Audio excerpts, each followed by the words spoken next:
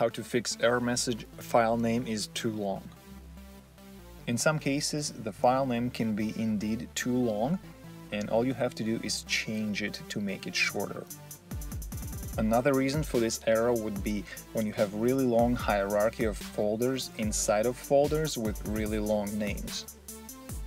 And then, even though the file name is not that long, you're still getting the error message. This is because the full location name for this file exceeds the maximum number of characters. To fix the problem, you can try to change a long folder name and make it shorter, and then you should be able to open files inside of this folder. Another solution would be to move this folder somewhere higher up in the folder tree.